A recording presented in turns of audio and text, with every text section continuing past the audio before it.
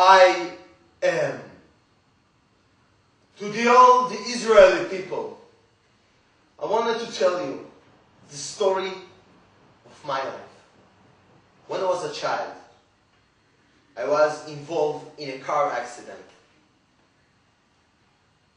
When I didn't see nothing, from my back, a car came and cut me in half. I was like a dead. My father took my body and put in the car. Nobody believed that I became alive again. By my belief in the real magic of life,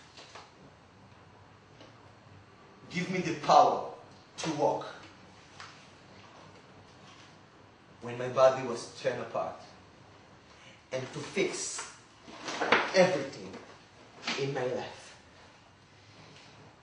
and become one. You can make this thing too in your country. Make peace. Believe in yourself.